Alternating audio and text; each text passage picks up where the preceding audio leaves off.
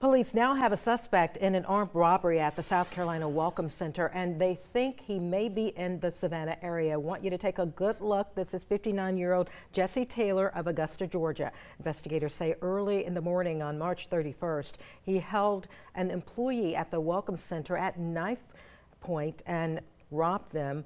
The employee was later rushed to the hospital with a serious injury. Authorities say Taylor ran off. Detectives strongly believe that he's in the Savannah area, and they say he will likely have a large bandage on his right wrist.